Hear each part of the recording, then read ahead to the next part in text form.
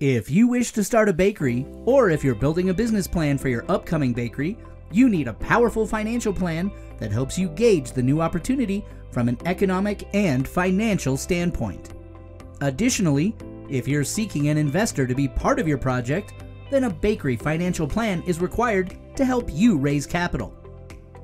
The purpose of this video is to shed light on key financial concepts and help you build a complete and detailed bakery financial plan, fast and easy. Bakery Financial Plan Excel Template. Before we dive into our detailed guide, you might be interested to check our ready-made bakery business plan template that includes an automatic and fully customizable pro forma financial model in Excel tailored to the bakery business. You don't need any advanced accounting or financial knowledge to use our Excel financial plan. All you have to do is edit a few assumptions and the model will automatically generate key financial statements, including profit and loss statement, cash flow statement, and balance sheet, in addition to a number of important charts and tables that you can later paste into your bakery business plan. Now, let's get started. Bakery Costs Forecast. First, you need to understand the various costs and expenses involved in a bakery business. There are two main categories of costs: costs of goods sold, also known as COGs or direct costs, and operating expenses, also known as OPEX, and the latter includes sales, general, and administrative expenses. Direct costs include the cost of purchasing raw materials to prepare your bakery products, such as flour, seeds, salt, milk, etc. They also include anything you pay third-party external suppliers for goods you don't prepare and that you resell to your customers, such as beverages, coffee, and napkins. Regarding the operating expenses involved in running a bakery business, these costs usually include the salaries you pay your staff, your marketing and advertising expenses, your rent, utilities, phone, internet, licensing costs, etc. These expenses are crucial to help you run and promote your bakery, and hence, we call them operating expenses.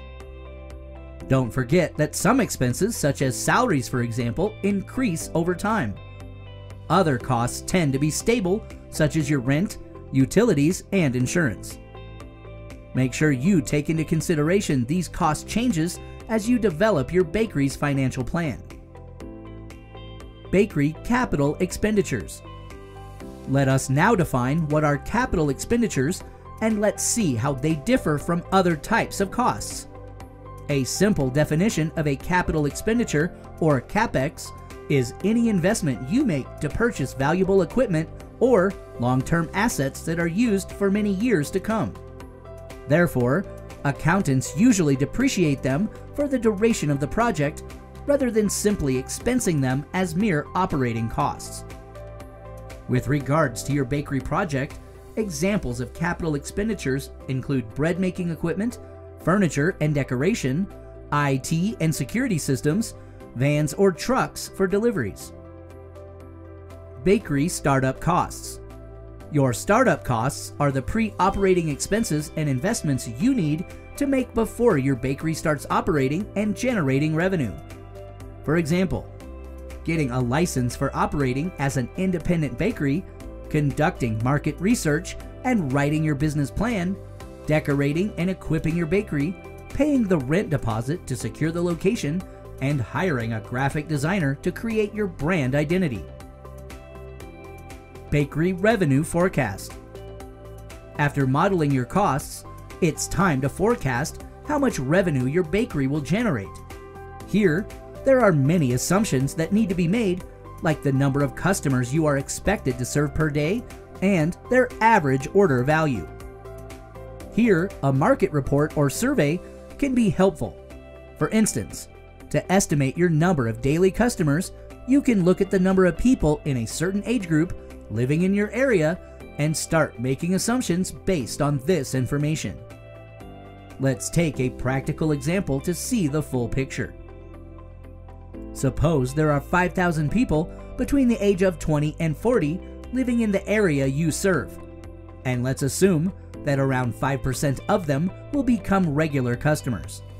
This means that you have around 250 monthly customers. Let us also assume that each customer will visit your bakery 3 times a month with an average order value of $15 US. This results in an estimated monthly revenue of 250 times 3 times 15 equals $11,250 US.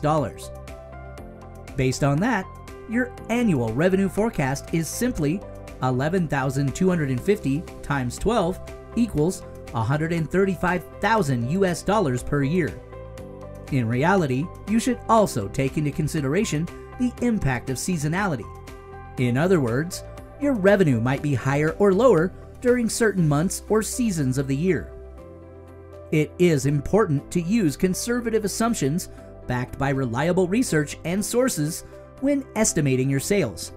You don't want to end up with an unrealistic revenue forecast. Bakery income statement or profit and loss. The income statement, also called profit or loss statement or P&L, is a key financial statement that summarizes the operations of your bakery over a certain period of time. It is based on a simple formula that takes your bakery's revenue and subtracts from it your direct costs or COGs, your operating expenses, your depreciation, your interest expenses, and your taxes to finally compute your net profit or loss. The income statement is important because it shows if your bakery is profitable or not, and provides investors with valuable financial information to assess your project. The P&L statement is usually modeled in Excel and presented in a table format that you paste in your bakery business plan. By using our bakery financial model included with our premium business plan template, you don't need to worry about building an income statement from scratch. This financial statement is automatically generated once you edit your cost and revenue assumptions. Hassle-free. Bakery cash flow statement. The second key financial statement for your bakery business is called the cash flow statement or statement of cash flows. Let's first discuss a few important concepts to better understand how this financial statement works and why it's important.